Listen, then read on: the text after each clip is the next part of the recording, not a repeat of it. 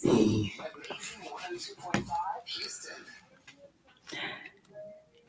Great morning, Houston.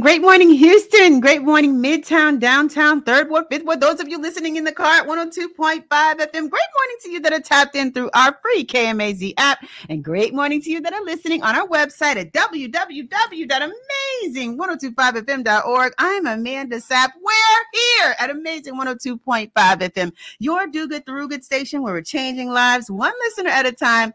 Y'all know I'm always so excited to bring you amazing guests that are doing amazing things in amazing ways. I cannot wait to share with you who I have in the studio with me today. If you're someone who is an entrepreneur and you are doing, well, actually, if you're a serial entrepreneur, I think that this conversation that we'll have today is one that you'd be quite interested in. Yeah. This person I have in the studio with me today, he is an artist. He is a father. He is a leader. He is Kevo, the artist. Great morning. Good morning to you as well. How are you today? I'm great, man. I'm blessed. Everybody, I'm feeling good. I'm feeling great. You look good today. Thank you. You look good yourself. I appreciate that. Even without my eyelashes on. I don't have my eyelashes on today. That's how I know today's going to be a good show today with you. Okay. Kevo, for somebody who's just hearing about you for the very first time, tell us a little bit more about you. Well, I am a artist. I teach at Lone Star. I teach art. I teach painting. I teach art history and art appreciation.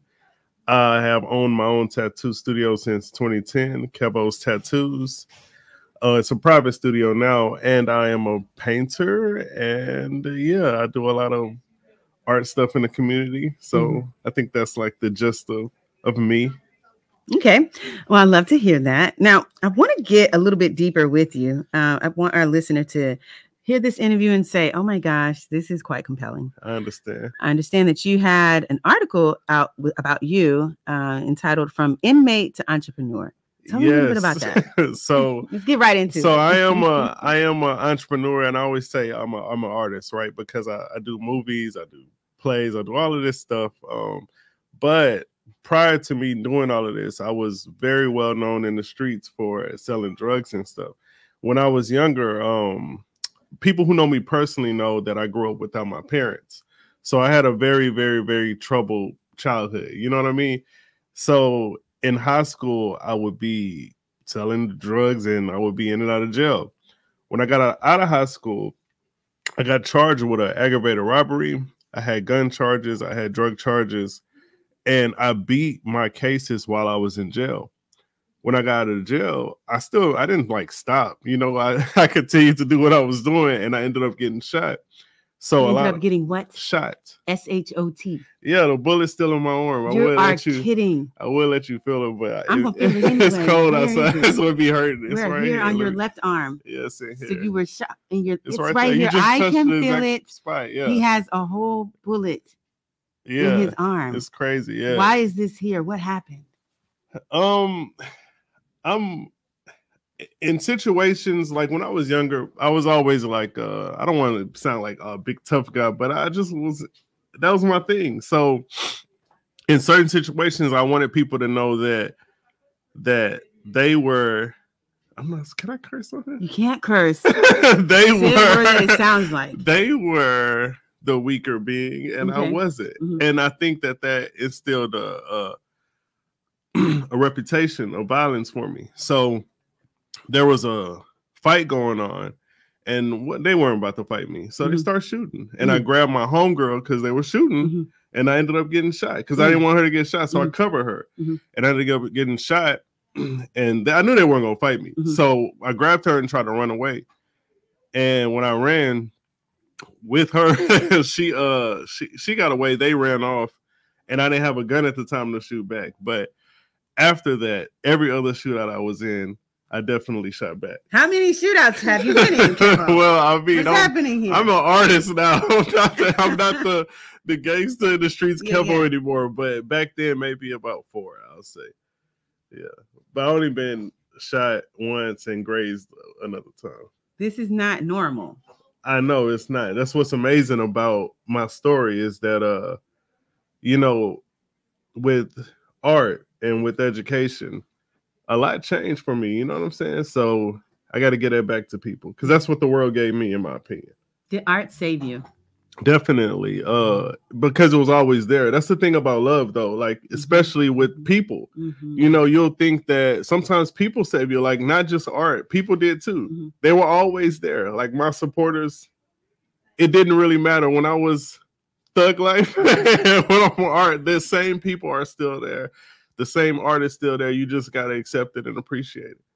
This is so good. Thank you. Thank you. I know it's good, though. I've got Kevo in here with me today. He is an artist. He's a survivor. For sure. And For sure. He is teaching art and at Lone Star College. Yeah. And, sharing. Do you share your story? With nah, I don't really tell them. I think that I try not to sound like too pretentious, and then also I try not to be. Sometimes it kind of annoys me that that's all that some people talk about. Like I feel like this is my third play this year, stage play. I think I've written maybe 7 or 8 books, you know, and then when I tell people I've been shot or I've been in jail, that's all they want to talk about. You know what I mean? So it's not that I'm offended or anything, but most of my students, I don't share that with them, or even colleagues. I share it in entertainment aspects because I know it makes sense. You know, it's entertainment, and also it's a part of my story. But students, I really don't care to. So, Kevo, go through this dramatic experience. I would call it dramatic. If I was shot in any part of my body, I don't know that what I would think or recover. Would I be traumatized? I'm not sure. And then you're in jail, all these different things. And even that, how long were you incarcerated? For the longest one was about a year, but other times just like a month or 2 weeks or something. Sure. It wasn't consecutive. It just happened over time, over the course of those years. Understood. But my last charge, it was either a drug or a gun charge.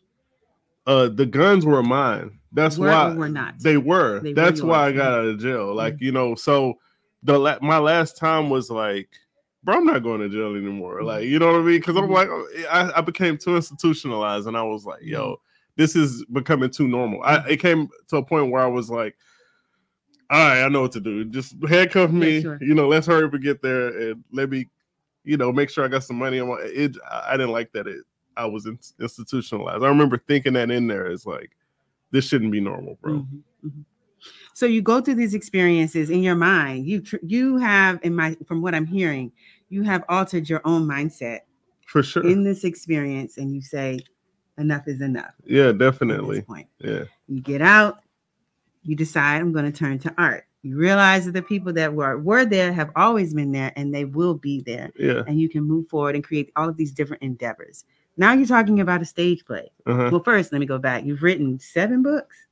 You said 7. Maybe more, but yeah, let's say 7. It sounds like it was before you could just type up something on Chat GPT and create. Oh no, I ain't doing no Chat GPT. That's not a bad thing. Yeah, I mean, not to write a book. I'm not. You know, to help me, like probably write an email. I will. Sure. Yeah. So you write 7 books. Yeah. And then you get to this point to where you're now a serial entrepreneur. You also create a stage play. Tell me about this stage play and what are you talking about in it? My last stage play was called "What Do We Do Now?"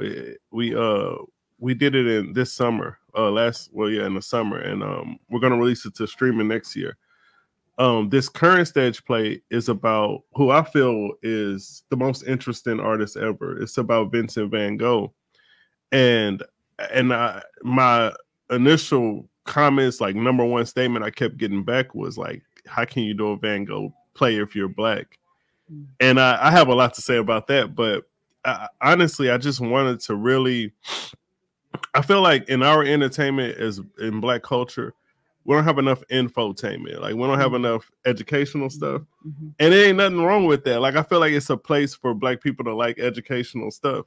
So What Do We Do Now was about Black history, and Vincent van Gogh is about an artist that is the most interesting artist that you could ever come across. Vincent van Gogh is not for just white people to me, you know. He's an artist for all people. So I was like, I'm gonna write this play, and I'm gonna write it in a format that's gonna be different. I wrote it as a performance play. That way, it wouldn't be, in my opinion, so boring. just act 1, act 2, act 3, like a normal format. And once I did my table reads, I submitted it to festivals. And everything I ever write, I always submit it. What do we do now? I submitted it to about 7, and it won 1 award. The Van Gogh stage play, I submitted it to 10 festivals. It won 8 awards.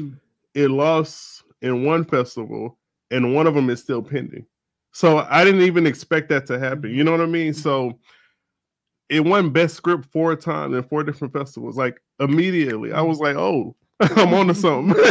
but no offense to What Do We Do Now? I love that play. Sure. But I was really surprised that I would get that many awards for Vincent Van Gogh. But isn't that how you know that you're on to something, right? Yeah, that's how you know. Yeah. People in the background talking about, why? Exactly. Why You're would black. you do Yeah, that, yeah. And then here you are, determined, steadfast. I'm going to do this. Yeah, definitely. And I surprised myself because I'm not going to lie, I didn't expect it. The first one, I think it was best short script, and they left a comment. Somebody said, "This is the most creative thing I ever read in my life." And so I was like, "Wow, that's crazy." That's crazy. 'Cause I guess they thought it was going to be like a story, but it's not just like that. In the Van Gogh play, I'm playing Van Gogh, so I have to paint Starry Night, his most famous painting, and I'm going to paint it the entire time the play is going. So while I'm painting, they're acting. So I'm there in spirit. You know what I mean? Actually painting? Yeah, I'm going to do a live painting. And the biggest reason why, I have to play it, because I don't know anybody that can paint that fast. I don't know anybody that can paint a Van Gogh and act at the same time. Like I don't know anybody else to do it. So when you ask how can you play Van Gogh if you black, like who else is going to paint, act? You know what I'm saying? Who else is going to do all this? Let me ask you, what is it about Van Gogh that resonates with you? A lot, man. Now, I remember the first thing I ever learned about Van Gogh. I was reading a Tupac poem, and he had a poem dedicated just to Van Gogh. And I never saw that word before, so I was like, who is Van Gogh? And then it re-resonated later on in my life, and I was like, oh, this is an artist, Van Gogh. And I think the most popular thing about him that people hear is that he cut off his ear, and that he was like some crazy artist. And I think that when you talk about, I tell myself in my head I'm the best artist, but when you talk about art, you said you wake up in the morning and tell yourself. Yeah, I do tell myself that. When you talk about art, I think that it's too subjective to call someone the best. So I think what separates the artists is how interesting they are. And for me, when I think of artists, I think of Picasso, I think of Leonardo da Vinci, I think of Caravaggio, Peter Paul Rubens, myself, I think of Prince. I even think of Prince a lot. But with Van Gogh, his story in particular is so rare and unique that I think he's the most interesting artist ever. Like when you just hear little things like he cut off his ear, or he only made art for 10 years, or he wrote thousands of letters and kept them in this house for his brother. Some letters he would send, some letters he would not. And almost every letter was about art. It's like he gave us a catalog throughout history of how to make art, and he was not appreciated in his lifetime. He died, and he's the first person to be like, oh, now you're great when you die. Like that happens now a lot. You know what I mean? But he's the first one he got appreciated after his death. And I just think he's just super, super worthy of all his appreciation. Now, you talk about this play going into streaming. Yeah. Can it be turned into a movie, or is that the same thing? That's the same thing. It's we're filming it, so we're gonna film it and then make it a movie, and then it'll be out streaming next year. But I'm also doing another play next year too, though. Let's talk about that. Yeah, what is the next play? And oh my gosh, what is it about? The next play, everybody's gonna love it. My girl, she's goofy, but she's not goofy like me. So she don't laugh much. So when we first read this play out loud, like she laughs, but not like me. I'll laugh at anything. She was on the floor crying, laughing. She was like, "How did you come up with this?" You know, like the next play it's called Adam's Apple. It's about Adam and Eve. It is so funny. Like it is like it's about them and their beef with the devil. So they're beefing with the devil the whole time. He keeps trying to get them, and it just won't work. Like he tries his hardest to get them to eat these apples, but he eventually gets Eve, of course. But it's like a very creative version of how we can look at them in modern time. And I have it in as a vampire story also. So it's like the devil's actually like some vampire. But the tickets for this play, the email list, everybody who buys a ticket to the Vincent Van Gogh play will have a free ticket to the Adam and Eve play, because that one will be private. Mm-hmm. So we're only selling like maybe like 30 tickets to Adam and Eve, and the rest of the tickets will just be the people who were free, because we need the Adam and Eve play is only going to be shot to film. Mm-hmm. So it's going to be it's not going to be, you're basically going to come watch us film. So so it's not going to be like a normal, you come watch the play. You're actually going to be there for a long time, and you can come and go as you please. Kevo, if you had to choose between being a painter, a filmmaker, an author, stage play producer, a teacher, or work at a tattoo studio that you actually own, what would you choose? It depends on when you ask me. Mm-hmm. I think my answer would change. That's why I call myself an artist. But I think off the top of my head, I thought tattoos immediately. The tattooing connects me socially with people. And no offense to my friends. I love my friends, but I don't have a social life. You know what I mean? So you're doing all these things. So I don't. Yeah, but those things are very internal. You know what I mean? They're very innate. So art is, I have to be isolated to do them. You know what I mean? Mm-hmm. So the only one I don't have to isolate myself to do is the tattooing, because the stage play, the production is with people, but most of the work is behind the scenes. I have to sell this play. I have to produce. I have to pay for stuff. I have to get, you have to do stuff done. You rehearse, but that's work, And I think tattooing is like the best one-on-one, and it's organic as well. It's not like when I'm teaching, I have to be in teacher mode. I can still be myself, but there's still a handbook in between me and the student. You know what I mean? So I think for sure, when people book tattoos with me, I think that's like, for now, I think that would be my go-to answer. What would you tell 21-year-old Kevo today? Wow. That's crazy. When I was 21, I think I was thinking about getting a shop. I was thinking about getting a tattoo studio. I was like, man, I don't want to sell dope no more. I'll probably be like, man, you have no idea. I would never think I will write a stage play about Van Gogh, to be honest with you. I think out of all the stuff I'm doing, though, I think that I'm most surprised that I teach than anything. Like, I can't imagine. Why is that surprising? Because, like, I'm thinking about being 21, sitting in a trap house, somebody kick my door, and I start shooting at them. I never think this person will be teaching in a college. Like, but at the end of the day, I'm just defending myself. It sounds crazy, but if you go back to it, it's like I'm just a product of my environment, and I didn't belong in that environment. So my frequency belonged in a different environment. You know what I mean? So I think I would be like, man, I think I wouldn't even be able to tell myself that, because I wouldn't believe it. I'd be like, man, shut your behind up. You don't know what you're talking about. Those are the best teachers, though, right? Those that have experienced things that we can't even fathom. Yeah. You have no idea. I need to tell my daughter that, because like, if I could tell myself that, I'd be like, yeah, you crazy. Because to her, what I'm doing is normal, So she probably looks at it like, you would have believed yourself. And I'm like, no, I would not have believed in myself when I was your age. I would be naive and not listen. What do you say to people who say you should focus on one thing? See, you have several. But it's still art, though. It's still art. It's art. I think that focusing on one thing is better, though. Mm-hmm. I think that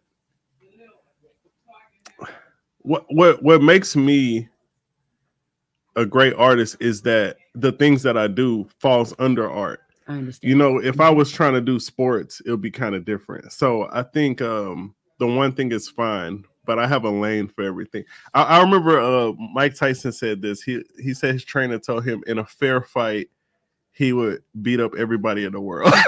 and I think like in a fair art competition, I would be like I would do very, very well. Like if you had like different categories of art. So to stick to one, it's tough because it all is still art. Maybe I don't know if it's writing, maybe. Yeah. Or painting. Still mentioning more things. I know, right? One, yes. Yeah, it's hard. It's hard. I understand. It's now, hard. You brought something for us today. Oh yeah. For you, I got you one of the, I couldn't find a smaller one in this color. I'm like, I like this color more, the Vincent Van Gogh hoodie. I got you a gray one though. I love it. I love gifts. I love gifts. I got. Can we have? Open? Yeah, for sure. Yeah, it's the same thing. Yeah, I got to put this on now. I hope y'all don't mind. I love this. Yeah, it's getting cold outside. It's getting cold. Oops, I'm sorry. Yeah, you're good. You're good. It's okay. It's okay. I love this. It's still gonna open if you. Yeah. You good. I didn't know if you was a coffee drinker. I was gonna bring you the Vincent Van Gogh mug because we have for the merchandise for the show. We have like a lot of merch and we have mugs and blankets. I was like, I'll just get a hoodie. That's safe. I love this. Thank you very much. Somebody must have told you my size because this looks perfect. Oh, yeah. I just got it right. I love this. We've got Kevo here. I saw you on Instagram and I was like, yeah, she about it. Love it. We've got Kevo here in the building today. He's a serial entrepreneur. Yeah. He's an artist, a father, and leader. And he's got a new play coming out. When is it again? Christmas Eve. Christmas Eve. Yeah. This Sunday. How are people going to come? They better. It's they go to Nutcracker. They go to Christmas carols. They go. I just went to. I just meant because of the day. Yeah, I know what you mean. I think, but you know what I do. I heard Martellus Bennett say this. He's football. He's ex-NFL player. He was like he's in charge of the art in his family, and he was like he always goes to plays during Christmas season. And I said, me too. Like I was like I always do that. So when I was looking for a date for this play, the theaters were all booked except on Christmas Eve. I was like, I hope people come, but I think it's families that appreciate that type. Yeah. I think it's millions of people in Houston. It's millions of people here. Yeah, we can get a couple hundred people. They will certainly come. Yeah, y'all better pull up and support me. How do they get tickets? Matchhouston.org, or you can Google it, the Van Gogh play, the Vincent Van Gogh play, and it pops up immediately in Houston because it's only one of them. So, yeah. Well, out of all of the things that you have experienced in your life, what are you most proud of about yourself? Man, my relationship with my daughter, that's my heart right there, man. That's my girl right there. I have two daughters. What's her name? No offense to my second daughter. I get it. I just had her. We just had another little girl. So, congrats. She only 11 months, but my 10-year-old is my that's my dog right there, man. You make me cry for her, I promise. That's my dog right there. What's so special about your 10-year-old that just won't get out of your head? I think it was the happiest moment of my life. Up until that point, like if I had other happy moments, that was fine. But then since then I haven't had another oh my God, I'm so happy. It was just crazy. And then don't make me cry, please. I just want to know. I just want to know. Why don't you tell us about her or that moment and what it did for you? I don't know. I don't even know how to explain it. It's just crazy, bro. Yeah. Now it's both of them though, because I didn't grow up with a family. You know what I'm saying? So it's perfect though. Don't be doing that to me, because I don't be crying like that. What? If you watching this, I'm sorry for crying. No need for apologies, please. Because your daughters are going to see this. And they're going to be like, this is how my dad feels about me. I mean, they know. Yeah. But to have to express that to other people. I'm gonna be like, I was acting. No, you won't. You meant every tear. No, I'm just playing. I meant everything. But yeah, that's crazy. That's my girl. That's my my girls, but So do you feel it your responsibility to give your daughters what you didn't have? Like you said, you didn't have that's a part of it. That's a part of it, but they remove at the same time, they remove the resentment. You know what I mean? So you don't really feel that way. Like you think you do until they come. And then you're like, you don't know what your parents been through. You know, like in my case, my parents were just not involved. You know what I mean? Until I met them as I got older. But like, I don't have a connection, like a real genuine connection to them. So even when I had issues with my name because my name was changed. So were you adopted or what? Well, it's a very confusing situation because I would have been adopted, but my aunt came and got me and my grandmother. So my real family raised me, but they took me from adoption place. So I would have been adopted, but my last name is my father's last name. So I don't have any connection to my mother's last name or my father. You know what I mean? So it's just always been, but that's why I said like they'll remove that little resentment because it's like it doesn't that they make the past not matter. You know what I'm saying? So it's a very weird happiness. Yeah. Well, good. It's a wonderful, it's a wonderful happiness. I love it. Kevo is here in the studio with us today. He's going to share his tears. Oh man, this video with his daughters. I'm gonna show her every part except that part. We're just glad to have you here and appreciate you sharing your story with us today and being vulnerable with us. No need for apologies. I didn't think that was going to happen, but it happened. I'm glad that it did. Kevo, you got your stage play, and people can go to matchhouston. Yeah, for sure. .com to find out more. And it's the day after Christmas. So for those of you who are looking for something to do with your family, your friends during the holidays, you've got an opportunity to experience something that hasn't been done before. Facts, I love facts. I love it. Kevo, if you we'd like to leave our fans, followers, listeners, and supporters with something inspiring, something empowering, something they can take with them the rest of the day, the rest of the weekend, all the way up to the weekend. What do you want to leave us with today? That art is wonderful because it lasts forever. It lasts forever. And how do we find you?